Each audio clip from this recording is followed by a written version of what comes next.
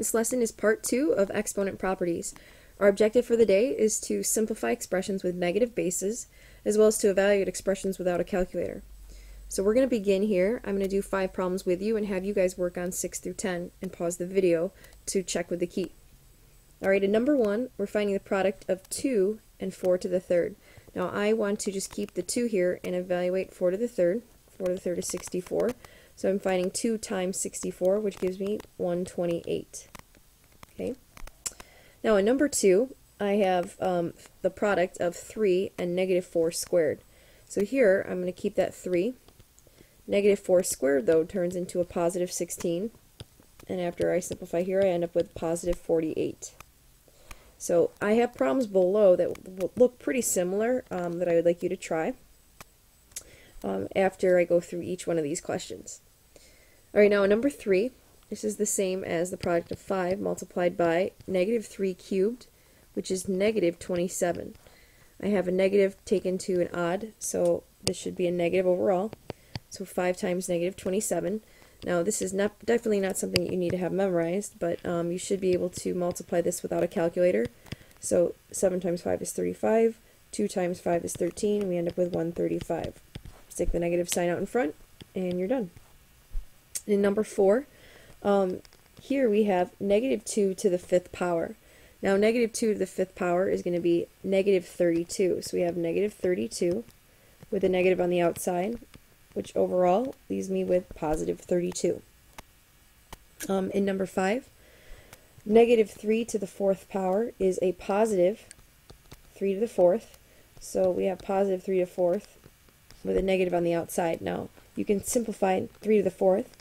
That's 81 with a negative sign out in front. So negative 81 is my final answer there. I'd like you to pause, try 6 through 10 on your own, and then check with the key. For the next few here, we want to make sure we have no negative exponents. So here in this first problem, I'm going to look and I have 5 times 3. I just simply find the product there. And x to the negative 7th and x to the negative 4th, both of these need to move to the basement. So we're going to move these unhappy exponents down below into the denominator. We have 15 over x to the 6th. So there's my final answer. I have no negative exponents here. In number 12, I have 7 times x to the negative 10th power, if I distribute here, multiplied by 5 times x to the positive 12th power. So here, these two negatives end up actually being a positive, so the only exponent that needs to move is going to be x to the negative 10th. So I'm going to move this to the denominator here. So I now have 7 times 5 in the numerator left, which is 35, and that x to the 12th will stay in the numerator, but the x to the 10th will move down below. And if I simplify here, I have 35x squared. In number 13, I would simplify the inside of this fraction. Now here we have exponents that are fractions. This is called a rational exponent.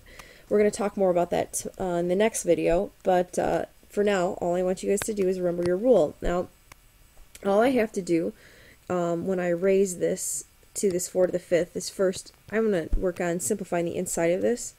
Well, 5 over 15, that's just a fraction. 5 divided by 15 is 1/3, so I'm simplifying the inside. And here I have two exponents here with the same base. So x to the 2/5 over x to the 1/3 is similar to x to the 5th over x to the 3rd. You simply subtract the exponents. So here we're going to subtract our exponents even though they're fractions. So we have 2/5 minus 1/3. We're going to find a common denominator here, which is 15. So this is the same as 6/15 minus 5/15. So I'm left with 1/15. So this is x to the 1/15. And then we're going to raise everything to the 4/5. So now when I raise everything to the 4/5 power, I have 1 to the 4/5 power, which is actually still just 1. So I'm going to leave the 1 out, but x to the 1/15th multiplied by 4/15 gives me 4/75. So 1/15th multiplied by 4/5, I multiply those exponents here to give me 4/75. And finally, in the denominator, I'm left with 3 to the 4/5. Okay. In number 14, this looks a little bit goofy, but all we have to do is make sure that we move our exponents here. So I now have 9a to the fourth minus 4a to the third. Now some people will try to simplify this, but this does not equal 5a. In fact, this is like having, 10x squared minus 10x cubed. You can't simplify these, so you can't combine them. You can't do anything with that because they are not like terms. So this is actually your final answer here. Alright, now for 15 through 18, these look like they're really tough to do without a calculator, but you're going to be able to evaluate these just using your basic exponent properties. So in number 15 here, we are evaluating 2 to the 458th power over 2 to the 455th power. Well, this is simply subtracting these exponents because we have the same base, so we're left with 2 to the third power. That's pretty straightforward, right? Well, that rule is still applied in number 16, but you cannot simplify here first before you evaluate the numerator and the denominator and simplify those exponents. So here the rule would be to multiply first before we're able to subtract. So you want to follow order of operations here as well. So I'm going to multiply 414 times 7. So this is something that you wouldn't use a calculator for, but you can really do this pretty quickly if you multiply here. So I have 4 times 7 is 28. We're carrying the 2 here. 7 times 1 is 7 plus 2 is 9, and then 7 times 4 is 28. So we have 3 to the 2,898th power over, in this case it's pretty easy, 290 times 10 is just 2,900, so 3 to the 2,900th power. And then from here we're simply going to subtract exponents.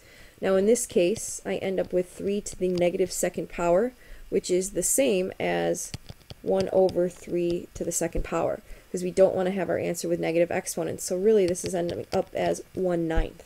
Now, one way to also look at this so that you avoid the subtraction here and negative exponents is think about if I were to expand this, and write this out, I'd have 2,898 of these 3's written up top, right? And then I'd have 2,900 of the 3's written in the denominator. Well, normally what we do is we just cancel the factors here. 3 over 3 is going to cancel each other out. Well, you're going to have exactly 2 more 3's in the denominator than you would in the numerator, so that's why you're left with 1/9. So our answer here is simply 1/9. Alright, I'm going to erase here. We're going to work on 17. In problem 17, what you're going to do is actually think of this as 2 separate fractions. So this is the same as 2 over 2 multiplied by 4 to this power times 4 to this power. You can actually think of this as the product of 2 separate fractions, so that makes it a little bit easier. Well, 2 over 2 is going to factor or completely cancel. So really we're just looking at 4 to this power over 4 to this power, and you're going to subtract here. So we're left with 4 to the second power, which is simply 16. In number 18, let's use our rules here. We have 16 over 12. Well, I know that these don't have the exact same base, but I can simplify 16 over 12 to 4/3. And then here with the 5's, I have exactly 3 more on top than I have on the bottom, so this is going to cancel and be 4 to the third times 5 to the third after I subtract those exponents.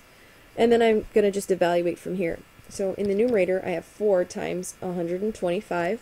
So 125 times 4, think of this as $1.25 multiplied by 4.